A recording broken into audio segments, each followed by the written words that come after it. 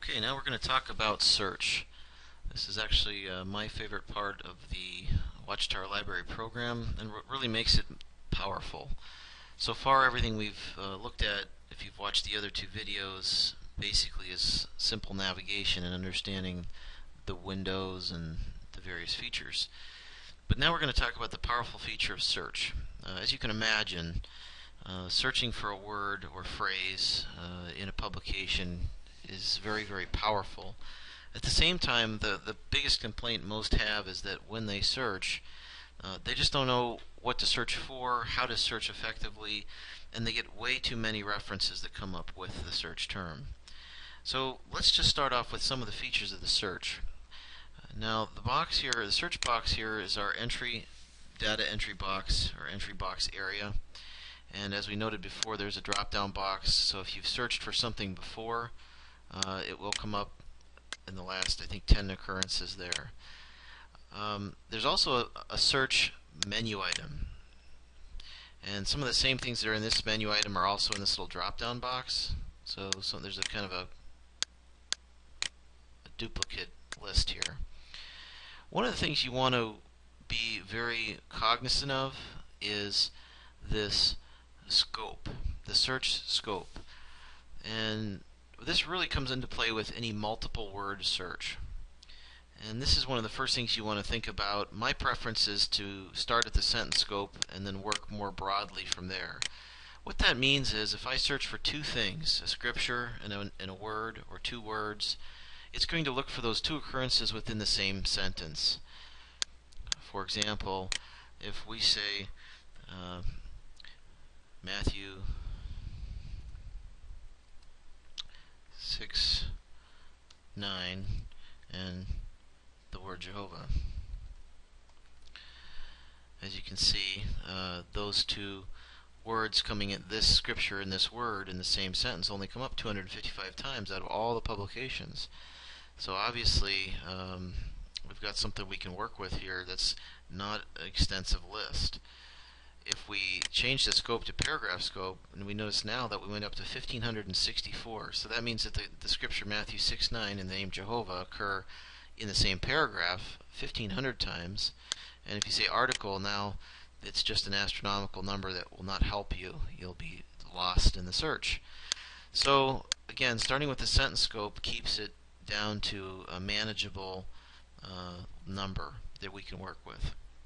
Now if you notice here, what came up in what we call the search option area is the number of times this occurred together, 255. Bible citations is only 1, and then reference works, you see the number 9. So these are kind of a categorical area where you can search from. So search occurrences, notice is highlighted right now, and then here's our list of what we call the results list now. And if you notice, there's a number. So in the Bible it says, okay, Matthew 6:9 and Jehovah 14 times. So just to look at that, let's double click on Bible, and it comes up with reference Bible, so we double click again. Now it's showing that here, interestingly enough, in Leviticus there's 2 occurrences. So if we click on that, you may wonder, okay, well, how is it that the name Jehovah is here, but I don't see Matthew 6:9? Well, you notice there's a highlighted cross-reference. So Matthew 6:9 is mentioned in the cross-reference for this, and that's why it's considered in the same sentence scope, just to explain that.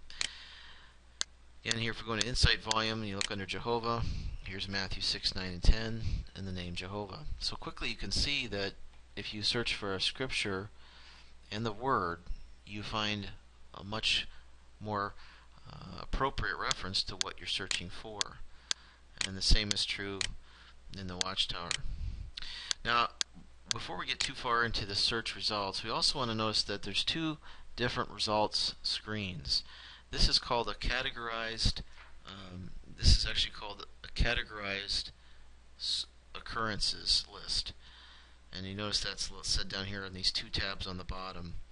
If you click on most occurrences, it will actually search in each particular place that it's found for the most occurrences of that word or grouping of words.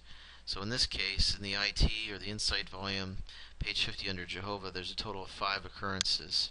And probably if we scroll through this over here, we'll see that there again there's three more occurrences, two Jehovah's in the same paragraph, the same sentence with Matthew 6:9. So that's another way you can look at the results. Most people like to use, and we recommend using, the categorized occurrences. It's a little easier to figure out where you're at and what you're looking at. It's kind of a preference. Okay, so let's go back here now to Bible citations. Obviously it found Matthew 6:9, so there it is. No surprise there. Now if we click on reference works, it's going to break out the two searches. If you notice that it comes up with the Bible, or the index for Matthew 6:9 from the Bible, in both the 86 to 11 index and in the 1930 to 1985 index.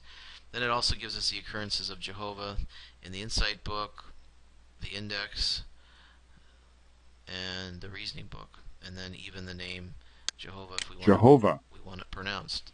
You see a little horn there, or speaker.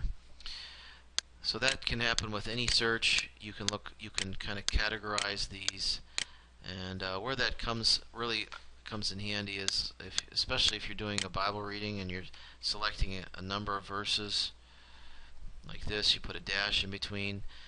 Well, under Bible citations you'll get the whole set of verses. If you look under reference works, here's the index 86 to 11, and each particular verse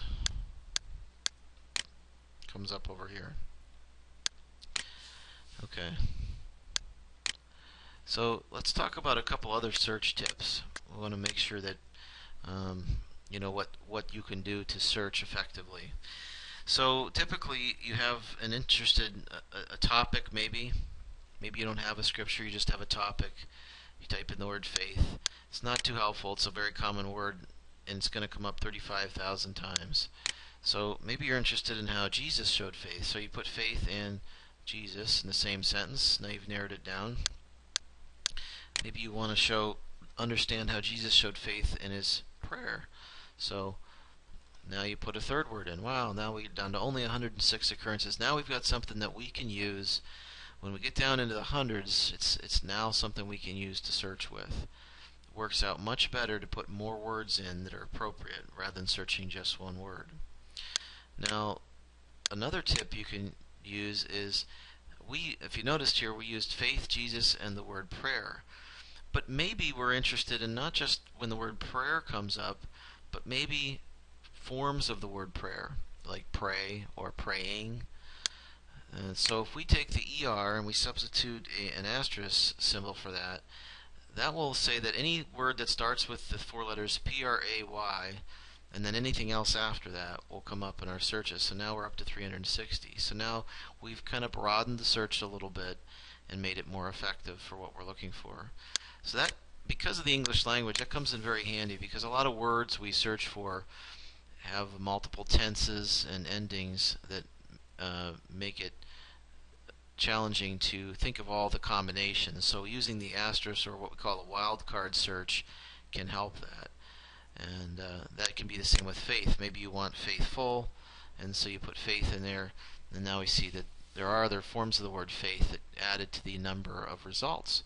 So it's a nice feature to use, that wildcard search, but it certainly is recommended that we use it after we've narrowed it down to a smaller search category or used more words. So another thing you can use is quotations. A couple things that are nice to use here is the quotations. Here's an interesting one, and I'm going to bring it up from the box here. Understanding clarified. If we search that and we go to the index, a lot of points in the index there's been clarification over the years. So using the understanding clarified gives us a nice way to bring those things out in the Watchtower Library. The same thing with Bible view. In the index, when you're looking under certain topics, there's always a section called Bible view, and that can get you to that. Another nice phrase is the meaning of term.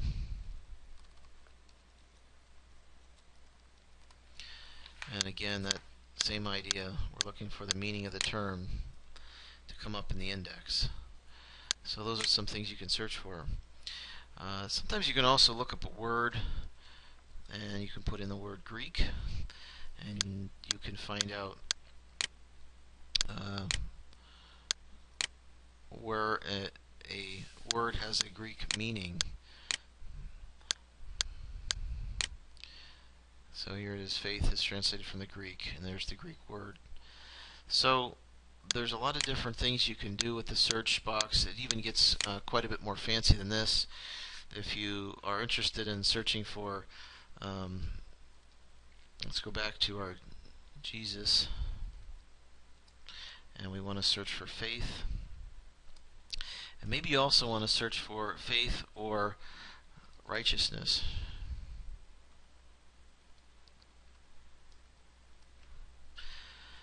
Now this little symbol is right above usually your enter key. It's a shift backslash. It's a straight up and down line, and it's considered to be an OR function. So what we're saying is we want to search for Jesus, and then by putting these two words in the parentheses with this symbol in between, we're saying we're looking for the word Jesus where it occurs with faith or righteousness. And this can get, you can make your searches quite a bit unique with this. So maybe now you go back and add in the word pray again, and so now you're looking for Jesus, and with regard to praying, some form of praying, and faith and righteousness in the same sentence. So here under prayer you find the word Jesus, the word prayer, and faith all within the same sentence. Same at this instance under Matthew, according to the Good News according to Matthew. So you can see that effective searches are really up to your creativity, and they can also really bring out what you're looking for. And so you can even add in a scripture in this to even simplify the searches now. So I put Matthew 6:9, Jesus, pray, faith, and righteousness. I only have 13 occurrences now. So we're really getting down to exactly what we're looking for, and just sticking with that. So again, you can add in the wildcard and get a slightly more extensive list. Another thing to be aware of is when we do a search. Let's go back to the Understanding Clarified. When we double click on our publications index, we double click on the index we want, and let's say we start here at the beginning of the list, Abrahamic Covenant. If I click over in this window, and you can see the cursors blinking here, and now I would just like to maybe scroll through all the search results manually. Using your plus and minus keys on your keyboard, you can just go to the next item in the list, and it'll continue going through, and it's a nice way to just roll through the ones you're looking for. You can do the same thing with the buttons over here. There's an up and down button, so you can scroll through the different results. So that's it for the search for now. We're going to end this video and start a new one on some other tips.